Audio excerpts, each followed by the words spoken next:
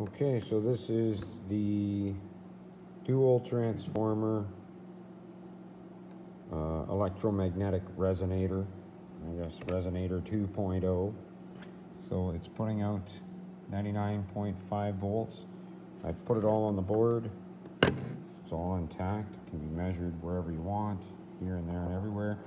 And this one works with the shorting out of the secondary there, this wire here. So we're going to trigger it now. 171.9 volts. And you can see it's climbing up in charge, which is kind of odd. 173 under load, real bright. It's bright. So, and then to stop it, if you get lucky, you can, by chance, get the right spark on here, like that, and turn it off. 100 volts. And you can turn it right back on again, like that. 173.9. Barely gets warm.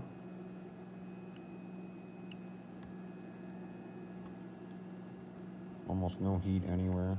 If you really work it for a long time, these will warm up, and but not burning hot. I've blown out one light bulb already on this thing. Alright, so that's the finished unit, all done, operational, and shorting of the secondary transformer to start it and stop it, if you can achieve the proper spark. 100 volts, one last time.